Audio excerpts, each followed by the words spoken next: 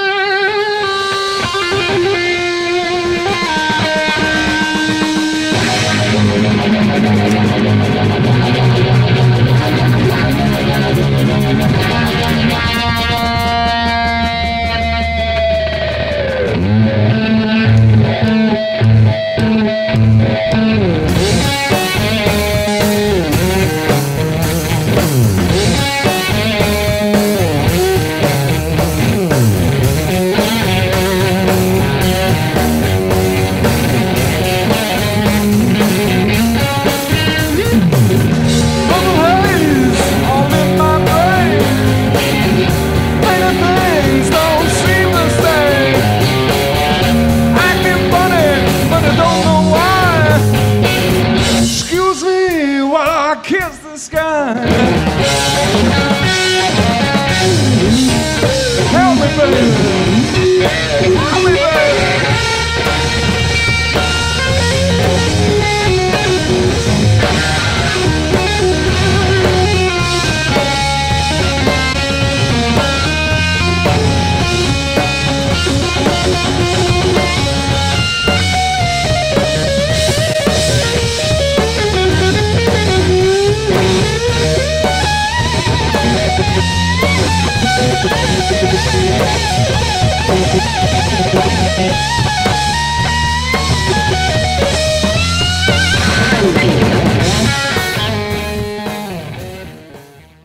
How to sound like Jimi Hendrix. I suppose the first thing to talk about is Jimi Hendrix. Jimi Hendrix. Jimi Hendrix.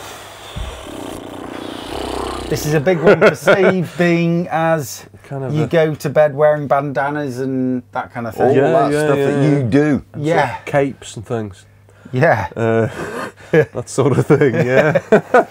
First of all, I think maybe, I don't like to say people get things wrong because there's no right or wrong. But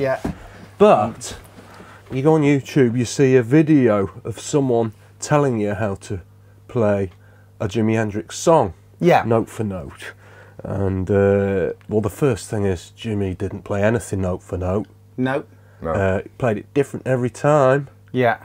And the second thing I might say is that people who want to sound like Jimi Hendrix listen to Jimi Hendrix.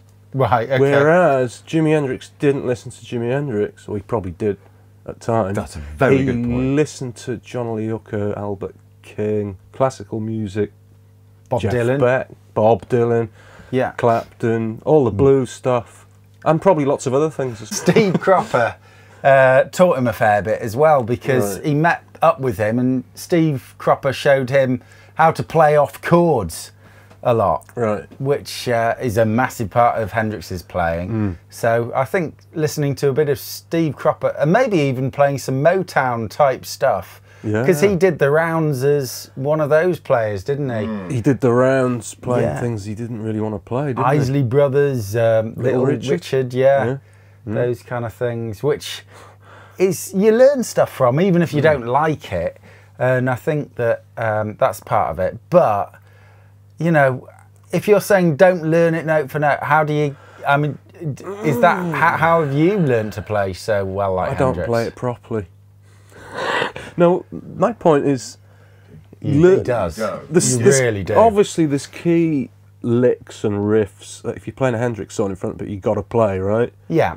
But then there are times when he just went off. Yes. And it wasn't off an album track, was it?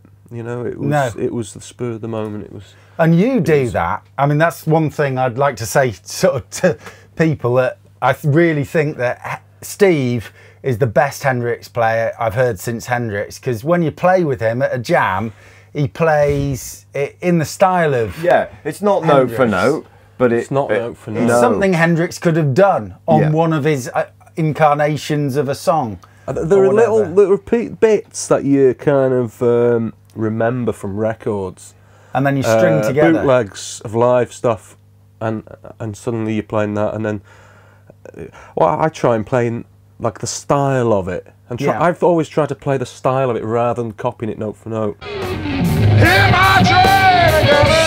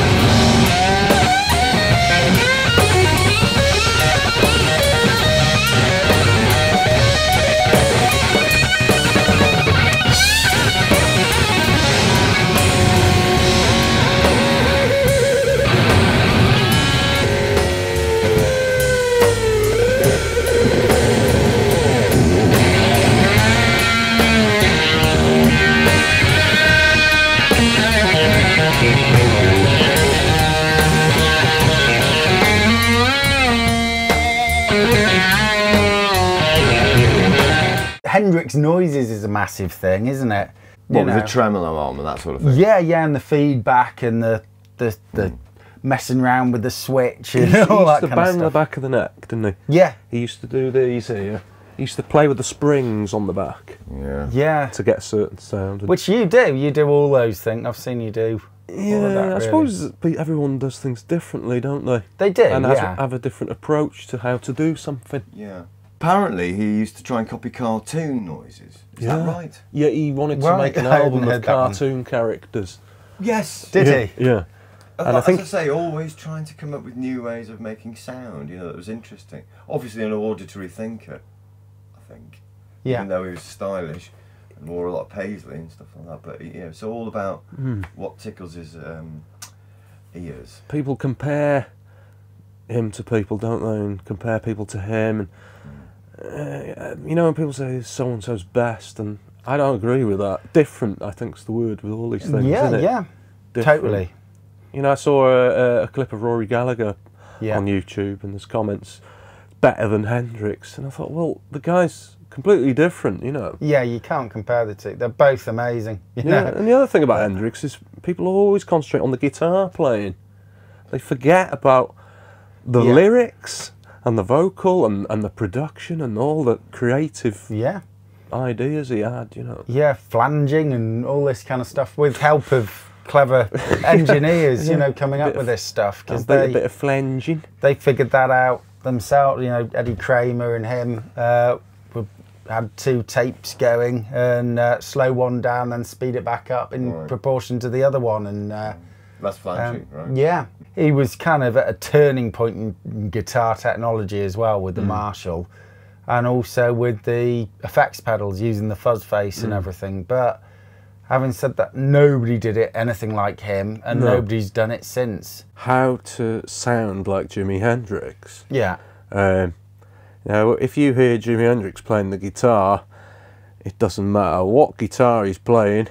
I mean, it could be a 6-string or a 12-string acoustic. It could be a Strat through a Marshall. It could be a Gibson. He sounds like Jimi Hendrix. It sounds like Jimi Hendrix. It does, Doesn't matter what it is, what gear he's got, how his pickups are set, whether his guitar's upside down or not, what pedal he's got, so all that stuff. Well, you can do it too. It doesn't matter what guitar Steve's on. No. You can make it sound like Hendrix too. That's very nice here. Well, no, I'm sure there'll be people who disagree. After a cup of tea, we'll run through Hendrix's setup. A chat and a cup of tea. Quite a famous guitarist died last week. Quite famous. Yeah, quite, I suppose, compared to Angus. Yeah. Yes, yeah. In shadow of his smaller brother. But the backbone of the band, isn't he? Really? Yes, do you think? Yeah. Yeah. Amazing. Amazing rhythm playing. I mean, it's the chords that really stand out to me, you know, and the riffs that work so well. Yeah, it would have been doubled, but the in-betweeny bits, there's a little bit of a fill normally from Angus, isn't there? Because he can't help but twiddle. Yeah, that's right. Malcolm did the one pickup thing, which increases the resonance of the guitar because there's less magnetism for the string pull, you know, so it lets them resonate more freely. And then the other thing is he was playing 11s whilst Angus was playing 9s. Right. So I think that makes a big textural difference. So when they're playing the same part on those chords, it really stood out. Just as a matter of interest, if it is interesting, trivia, I worked with a guy who worked on Back in Black and he said that it was recorded sat down. Really? So yeah, when you have this vision of AC/DC, there's very rarely any sitting down going on. But actually, to record it, they were all very, you know, nicely and sedately sat down. Well, if they were drinking lots as well while they were recording it, they might have had to sit down. Well, exactly. Yeah. With this, we don't know, but that's true. Yeah. Back in Black was done sat down. Well, Malcolm was the lead guitarist in the band, but said he gave up to concentrate on his drinking. That would explain the sitting down? Yeah, maybe. Possibly, depending on what drinking mode you're in at the time, I suppose. Obviously, another interesting thing, I mean, it's to do with Angus's tone, but you were telling me in the studio about the engineer as well. Yes, a chap who recorded them, Pete Coleman, very good engineer from Liverpool. He just set an amp. Marshall didn't even know what he was doing because he's not a guitarist.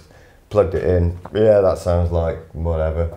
Angus comes in and just picked up the guitar and plays it, and it is undoubtedly Angus Young without touching the amp or the guitar. He just played. It's him. It's in the fingers. That's the message. Yeah, it is. There's a video that I've just watched on Angus Young as well, and he's talking about all his influences. He talks about Freddie King, and he says, and Freddie did a bit like this, and then he just plays Angus Young, and it sounds nothing like Freddie King. Yeah. Then he said, oh, there's Jimi Hendrix, and he played a bit like this, and then just played some Angus Young, you know. Yeah. Tell us about the radio transmitter. Apparently he was in the recording studio and they went to record, and Angus was like, that's not my sound. What's different? It's the same guitar, same amp. The only thing I'm missing is my radio transmitter. So they plugged that back in, and suddenly it was his sound.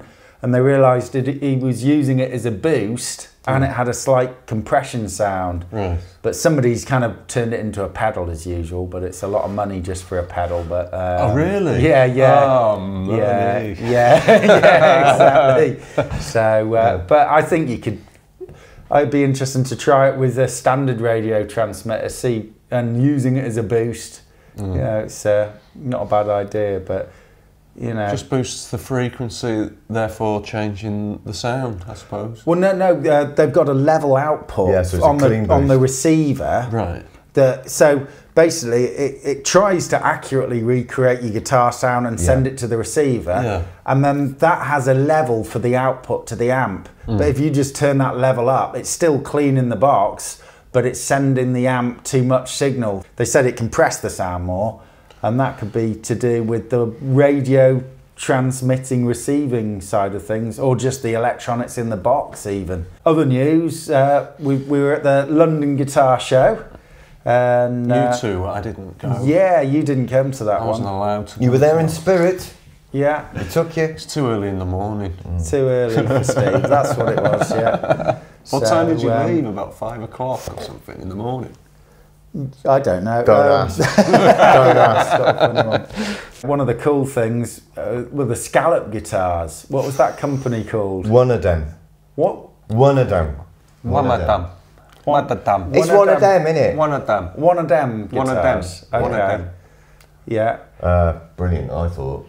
Yeah. Amazing. Amazing thing. So we originally scalloped a wooden guitar mentally and radically. However, having that much material taken away from a wooden guitar completely and utterly undermined its structural integrity. So any time you went to even put it in a stand like that, it would just be bending out of tune. So we had to re-engineer a neck that could handle having all of the material taken away from it. What that does is, firstly, it makes the neck feel a lot thinner than it actually is. So these are all designs to be wider than a nylon string classical guitar. But because it scallops mentally into the side, it feels a lot thinner. It's just made out of better stuff than wooden guitars. Metal is more resonant than wood every day of the week. There are no two ways about it. Scalloped guitars are nothing new, but I'm yet to see anyone scallop them as much as we do to give you the full grip that you can get on a note and insane vibrato. On a standard guitar, I'd like to think that you could bend your G on your low E string up to an A, maybe an A sharp at best. On an easy day, I can bend my G on this acoustic up to a D and beyond, as far as I want to bend it. They've gone really extreme on the scallops. Right. So there's virtually no neck left. So they've had to make it out of aluminium. And the sides of it, you can feel these great big, it's like bones, isn't it? It's like playing a spinal column. Yeah, it is. Oh, the neck's made out of aluminium? Well, yeah. It's a composite, and he won't tell you what it is. Oh, how does that affect the tone of the thing then? Rate sustain. Right. He came and plugged it into our amp on our stand, didn't he? He did. And yeah, it sounded good actually. Yeah. And very good for metal. Yeah, yeah. Very, very good for heavy metal, I mean. Heavy metal. Very good for metal guitar. Yeah. No, it was fabulous things. But that was an interesting thing. But I think trying it, the scallop, you could obviously bend really easily, and you could do a wider vibrato much faster. So it was good like that. But as far as moving your hands up and down and everything, it's something you'd really have to get used to before you could judge whether it was better or worse. Yeah. I think maybe I see a scallop challenge coming up of some kind. Possibly. Perhaps I'll... Deep fried, preferably. Yeah. Yeah, I don't like eating scallops, but I might like playing them. So let's find out. Yeah. I'll scallop a cheap guitar and Tends see to what make your fingers rather greasy. Yeah. Greasy fingers. We had a go at Naiad guitars as well. Very nice. He had a flat, completely flat fingerboard, no radius at all. Okay. And he was saying that's a good thing. And I think, I don't know, for bending it's a much better thing because the note doesn't choke out on the other frets. You get used to your fretboard radius, don't you? Yeah. You really do. The old vintage Strat radius, you pick it up and you think, oh, this isn't right. Ooh. And then after about half an hour, you go back to the one you had before. Yeah. Oh, this ain't right now. You know. Yeah. You get used to things, don't you? And what's going on with the nut? The nut? Well, the nut is a 0 fret arrangement. So really what I'm trying to do is just get it to the point where it's sounding great, but it's not putting too much pressure on. And can you tell me, what pickup? Is it a wooden pickup or is that just a cover? It's a cover, and it's a Q tuner underneath. I've found that this is just an absolutely amazing pickup. It's hugely transparent and clean, but it'll scream if you want it to. It screams incredibly well.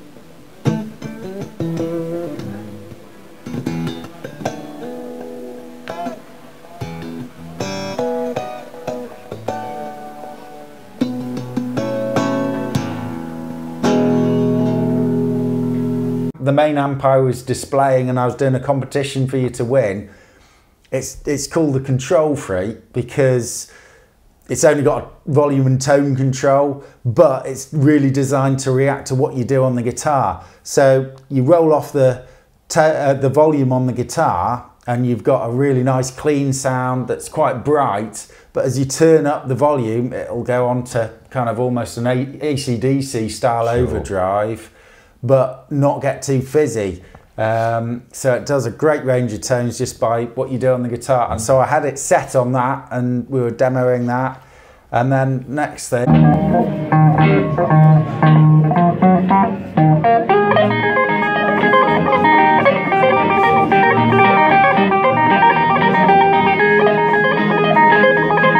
Everyone stopped to listen, didn't they? Yeah. To this guy and his mate.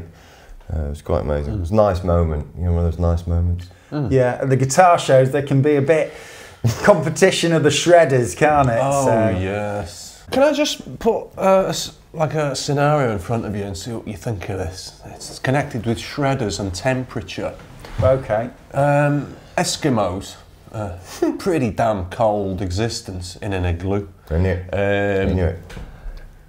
Eskimo shredders, is there any? I mean, when your hands get cold and you can struggle to play, can't you? It's like you can't play fast. But Eskimo shredders, do they exist? I don't know. We're going to have to find out. Ask you about that, you know. So what you said, like in LA, there's a lot of shredders and it's quite hot there. Yeah. Okay, well, the way they get over it, I do know this is a fact, is seal blubber. Hot seal blubber. You stick your hand in it. Take it straight out, straight on the fretboard. It's like fast fret. In fact, it is fast fret, everyone. Jodo Guitars. So there's the full range. Quite amazing. That's the punk one with a rude word on it, very sorry. That's the Evil Knievel one. And the LAPD one. How shiny is this amplifier? What's the cactus all about? Guys, check it out. Well, this is the fan frets. Fan frets is actually quite old concept. The concept which was invented, I think, in 18th century by violin makers. But again, I think first was Novak's in 70s or 80s when he did this instrument with a multi-scale.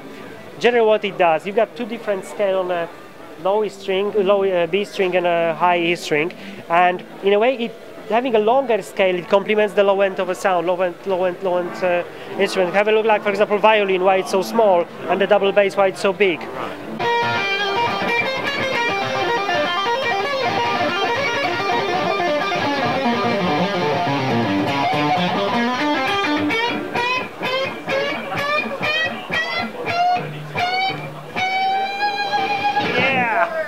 Lovely, well done. Made you play kind of fast.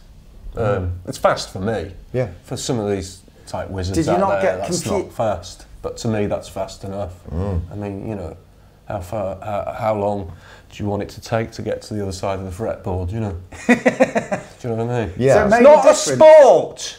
It's music. Yeah. So you know, yeah, it's great. And had a good time on it. Yeah. What about the playing of chords? Didn't try that. I was just fiddling around somewhere in the middle, and I eventually worked my way up. And you didn't get confused? Oh yeah. Slightly. No, it felt very. I found that it was just like playing a normal guitar. I think it was, you know, probably designed so it just feels natural. Yeah. But I didn't find it strange. Another part of his rationale for using that is that as you slide your hand up the neck, the angle of your hand changes. So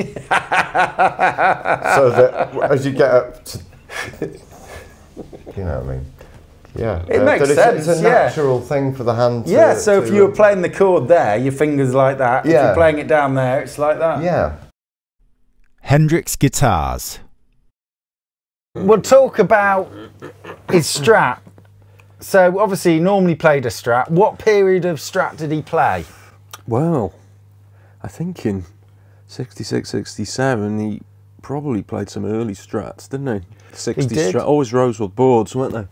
Yeah. And then he moved on to sort of Yeah, the 66, 67 period Strats, didn't he? Yeah. And some, I think they got what they could because they were rare, weren't they? So if they saw one in a shop, they'd get it, wouldn't they? And plus he set some of them on fire and things like that. Yeah. That probably didn't help. Destroyed a few, didn't he? Yeah. And then he switched to the famous big headstock, big logo maple cap. It was a maple cap, wasn't it? Well, rather than a one-piece maple. That's the thing, yeah. So they didn't have the skunk stripe in the back, like this has. So they put the truss rod in between the two and then put the cap on. And then the other great thing about having the cap is you can flip it. So when they glue it, the grain's going the other way, so it becomes a more stable neck. Oh, right. So it's the same piece of wood. It's just sawn. Yeah. And then, all right, okay. Then glued back together the opposite way round. Okay. So the grain's more stable because they're fighting each other. Yeah. It was Tom Anderson, a guy from Tom Anderson Guitars. I'd met him at the NAMM show. He told me about that. And they do that on their guitars because they're saying they're the best ones, the one with the maple cap necks. Right. Because they're very rare, aren't they? Yeah. And there's a theory that they sound somewhere in between the rosewood board and the one-piece maple neck guitars. Right, somewhere in between. I don't know if that's true. Black one was the favourite, wasn't it? The black guitar. Yes. He preferred it to the white, yeah. If you look at pictures of him in 69, is that why you play a black guitar? No, it's just what was on the wall. A lot of the Telecaster players prefer the maple cap thing as well. Maple cap thing, but they only did it for a certain length of time. Yes, they did. So another thing about Hendrix was that the guitar was bog standard. Yeah. Oh, obviously that way round, wasn't it? With the well, you know what? Stevie Ray Vaughan did that with the tremolo, didn't he? He bought a left-handed tremolo arm to copy Hendrix's tremolo technique. Right. And I've always fancied doing that because when I'm playing, I hate going to grab that. Yeah. Or you've got the kind of Jeff Beck thing where you kind of like... I've thought about buying a left-handed Strat and just trying it. I've thought about it, you know. Well, the other thing people talk about is, because obviously it was this way round, but restrung.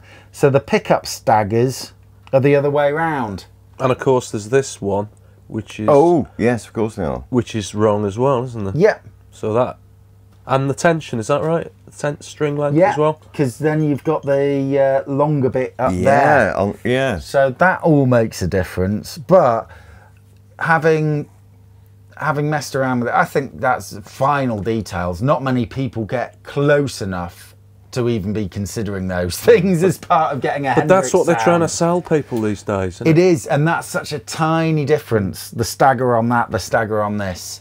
Really, the biggest difference is, you know, just get a Strat. Just get one with decent pickups on. And, you know, some of these ones were using heavy form VAR and some of them were plain enamel. Right. So they're two very different pickups.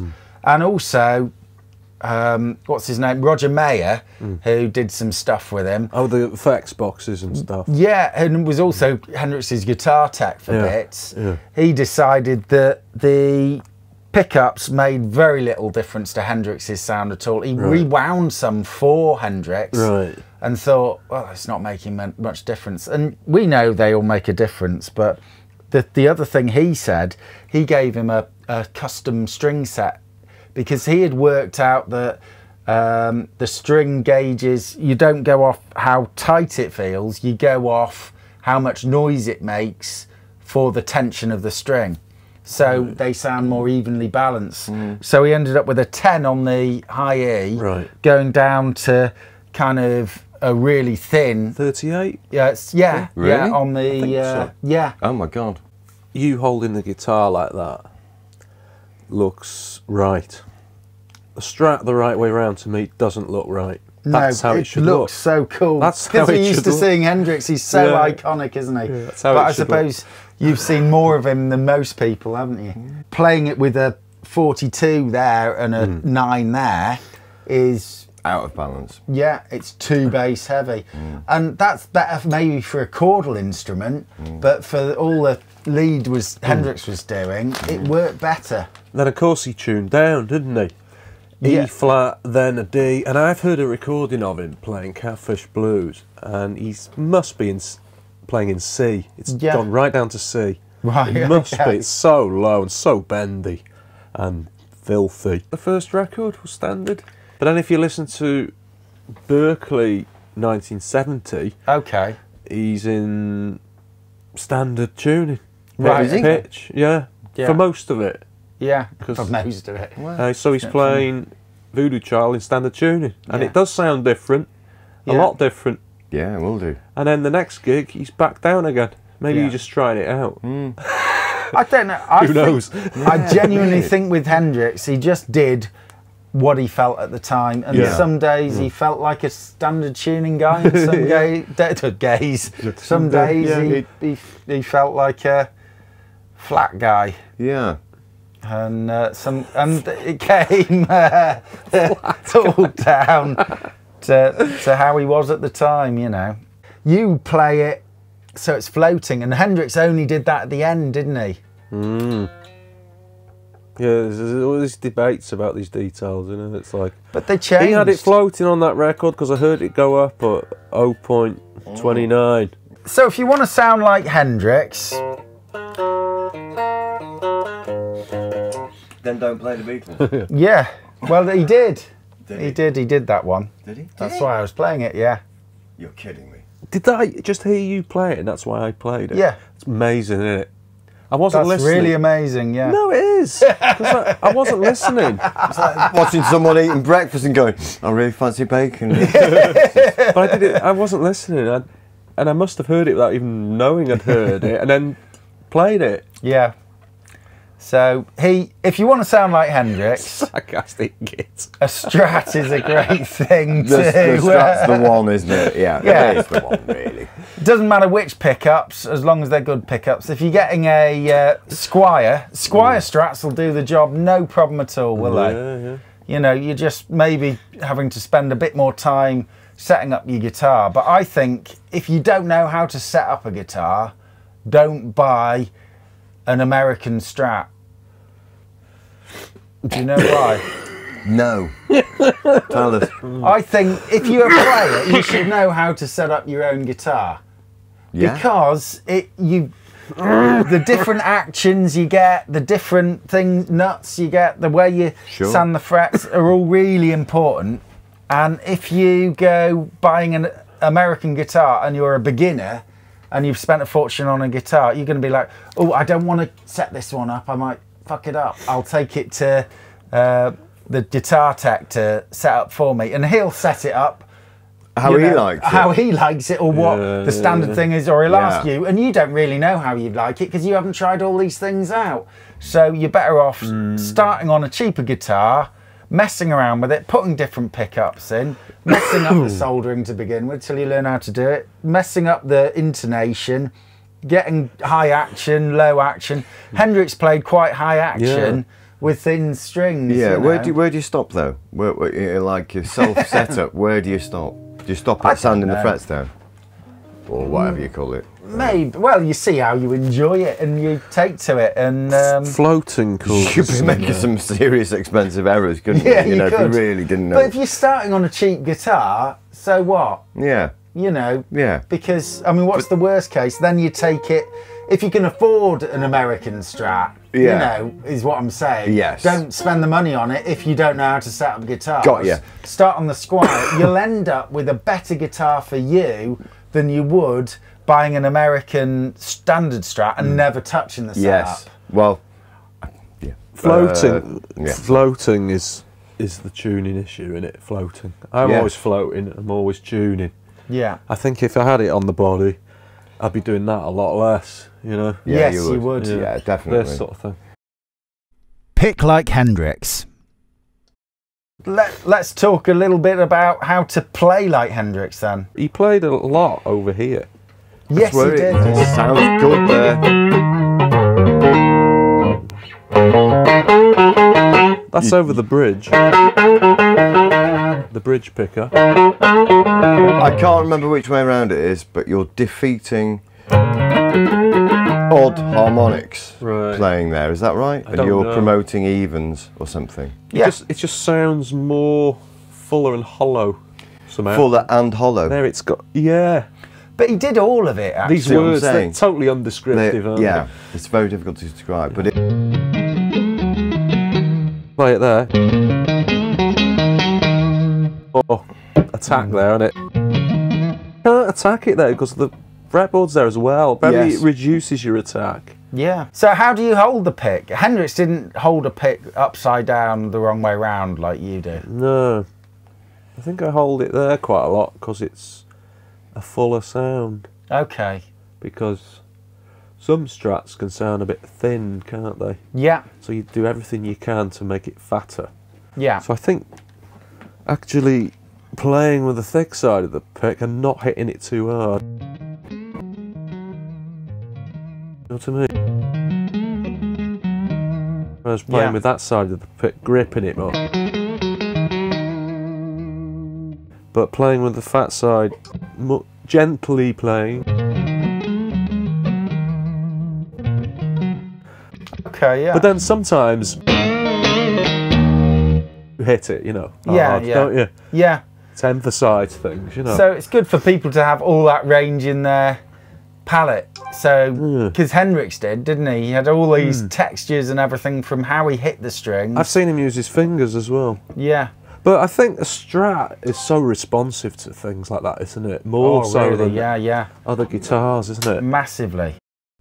Hendrix pickup positions. So why would you change between pickup positions when you're playing Hendrix? Well, I don't know. Well, give it some playing. We'll see when you go from one.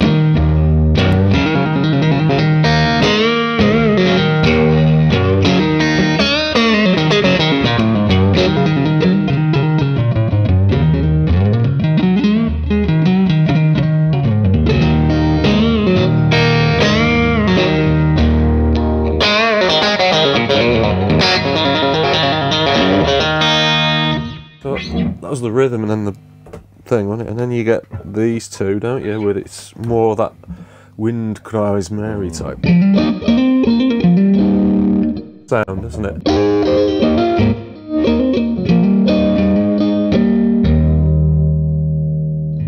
And sometimes he used the middle position, didn't he? What for? I don't know if he used that position there a lot because it wasn't available, was it? Well, you could jam the pickup selector. Yeah, that's what I used to do. Right. I used to do that. So he did it more in the studio then, perhaps for that in between. Yeah. Live, I don't think I hear him doing it live. No, but he used the middle one, didn't he? And he can, like that guy was saying the other day, and he kind of pinches the notes on the middle pickup, like.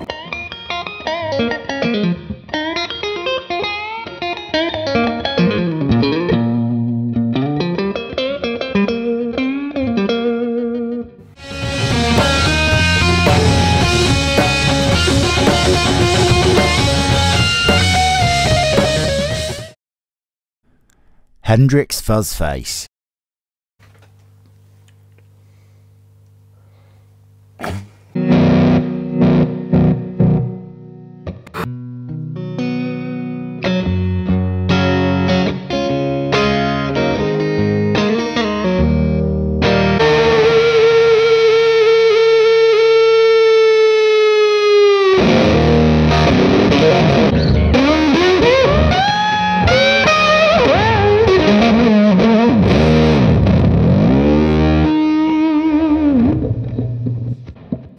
It's alright actually. It's not as bad as I thought it was going to be. I've always had trouble with fuzz faces and big muffs and that because they do this.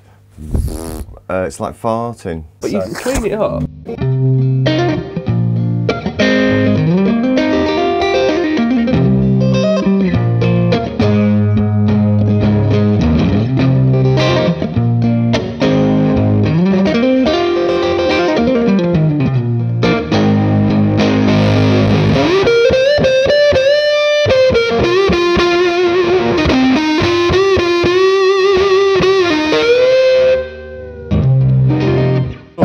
You can do that, you can go back on here. Yes, okay, yeah. Yeah, that's the great thing with the fuzz face too. But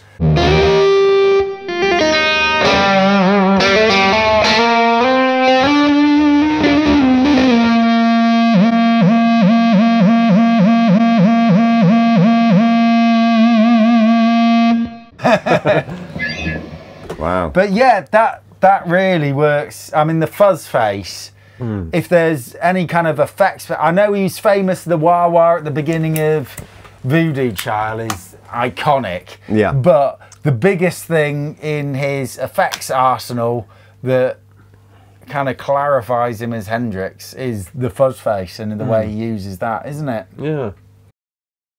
Picks and fingers. Some people play quite like a bass, like Albert Collins and some of the blues guys, and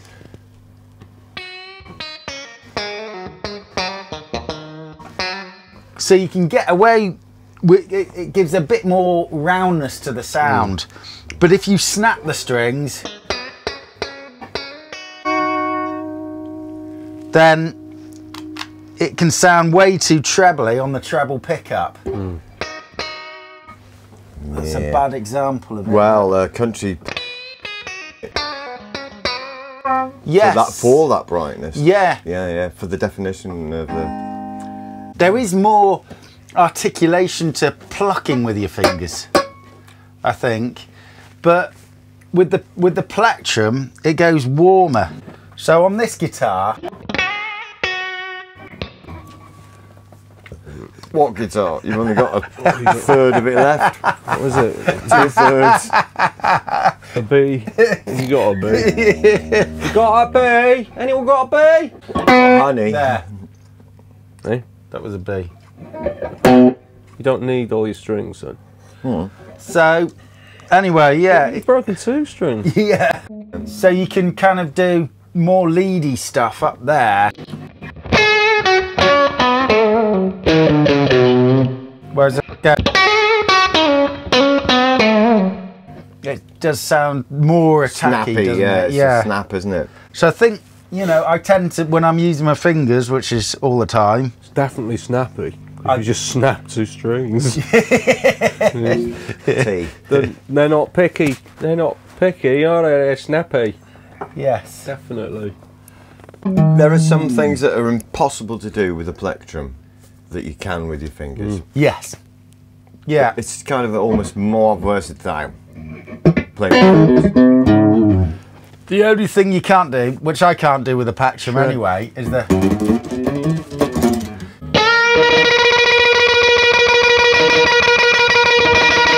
You can only do that with a plat, can't you? Greek music does it all the time.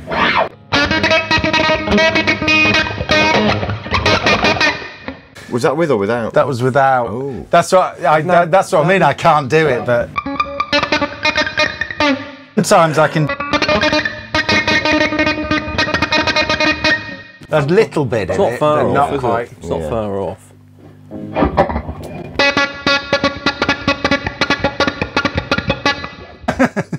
That's funny. That's actually a funny sound. That's good. Yeah. Oh, like a duck. Plectrum. Yes, you can't do it. You can't do it with your fingernails. You can actually kind of hit it louder with a plectrum as well.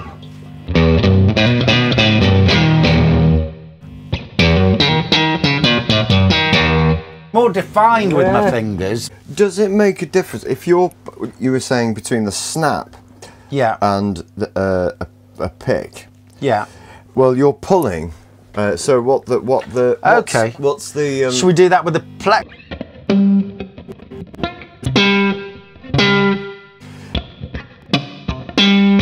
Sounds very similar. Yeah. But you wouldn't, would you? No, it'd be really hard. Yeah, but it'd be like that, pulling.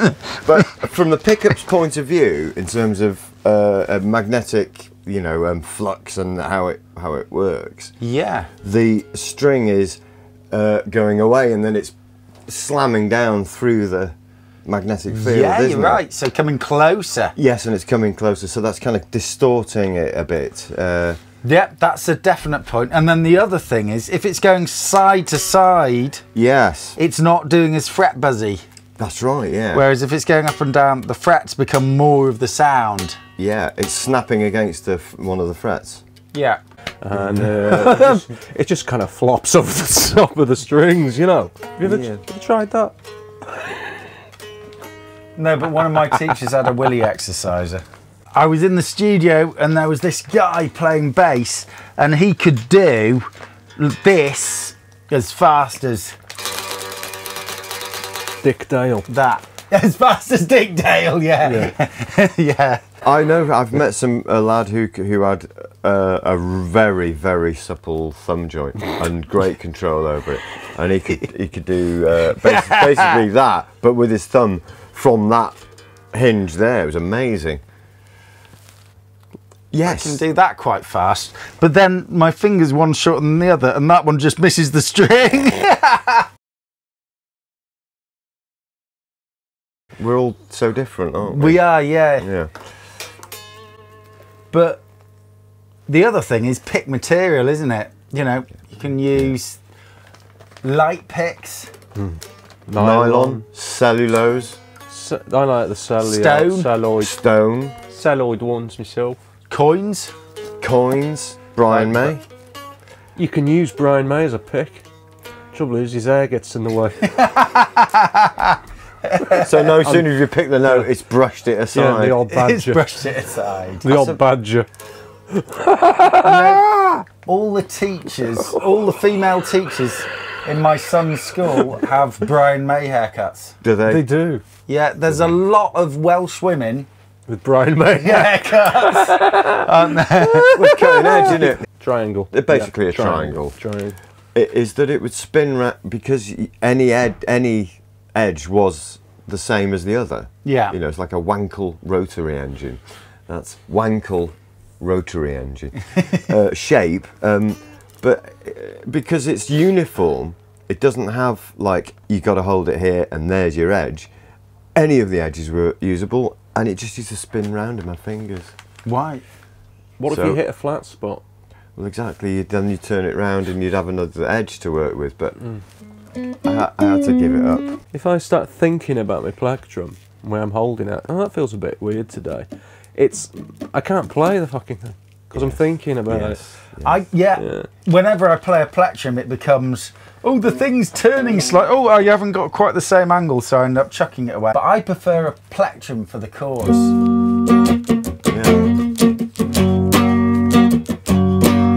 Yeah. Rather than. That's a bit less consistent. Yeah. This is a more consistent sound. Yeah.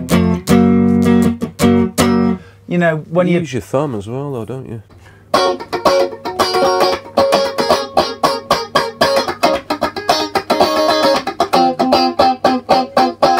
If I try that with my fingers. That's all right, though, isn't it? Yeah, it goes duller.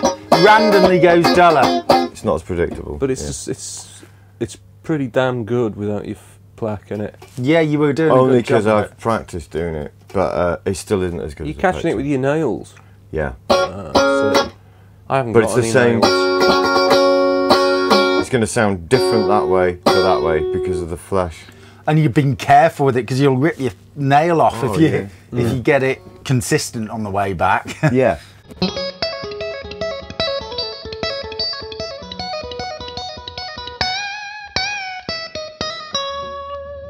Nice. But yeah, it's very easy on those kind of things. And I do this kind of... which is an odd riff. That's good. Not many people play that. Things like that would be really hard to do with a plectrum. That's right, yeah. There are, yeah, as I say, I think it's more versatile with your fingers. Just generally. But also the range of tones you can get. Like you were talking about playing here and here, but there's also kind of those snaps to kind of...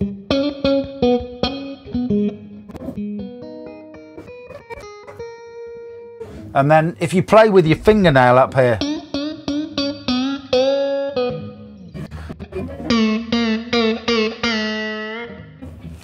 and even sort of, I do this thing where I'm flicking the string.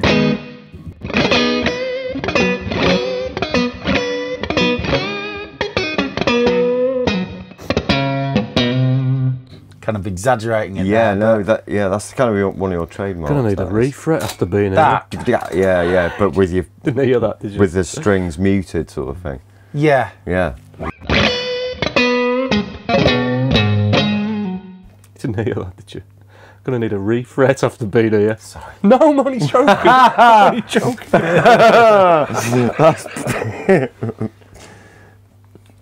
But he's putting it away now. He's putting it away. Now, look at that. I think it's just getting whatever you're most comfortable with. Yeah. And also listening to it and finding out, you know, is that doing the tone I want? Getting ready to play, like pulls the strings an inch off the fretboard, doesn't he? What gauge strings to use? I'm ready. Well, these must be 11s. These are 9s on this guitar. I bet you break them all the time. That's why there's only 4 of them left. Do you usually have 10s? Do you? I prefer 11s or 12s, but I have to play them regularly. Right. If I don't, then it becomes a it becomes messy. But imagine that, you know. The problem is if I play them for tuning the amps, then I'm tuning to strings people don't normally play, and the amps sound they haven't got enough presence. Right. So what I do is I kind of tune it to sound right with normal strings and normal guitars. So when you plug in, and then it's up to you, and you can always back off the kind of presence of the amp. It's really hard to add it. Yeah, no, that's true. That's very true, yeah. So if your amp sounds really good with 9s, I mean, most amps you plug into kind of any clean amp or whatever, you can make it sound really good by putting heavy strings on. I gave my amp presents, but it didn't appreciate them. So you're playing a plectrum, really? Yeah. I do a lot of those. It has. Yeah. It's just very gentle, really. Yeah, you do play very gentle with your hands compared to me, yeah. Yeah.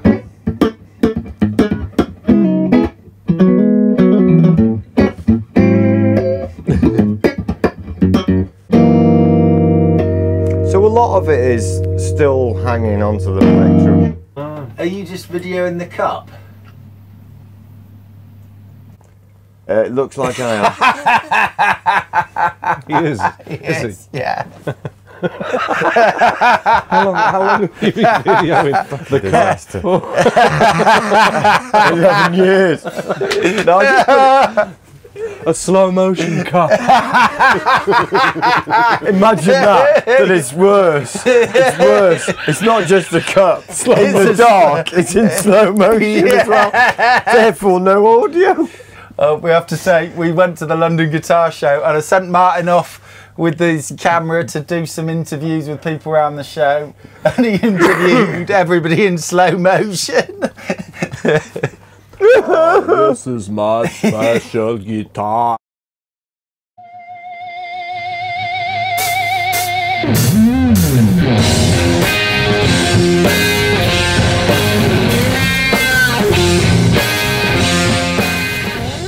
On next month's show, we'll show you how to set up your amp to get a Hendrix tone. We'll show you some quick and easy ways to play like Hendrix. We'll be having a massive Stratocaster shootout, including a pre-CBS Strat. And we'll be trying loads of Strat mods out to see if we can recreate the pre-CBS tone for less than £500. And don't forget to enter the free draw for our £1,200 hand-wired valve combo giveaway. All you have to do is like and subscribe, and like our Filthy Amplification Facebook page, which is linked to below. Thanks for watching, and don't forget to check out our other videos if you haven't already.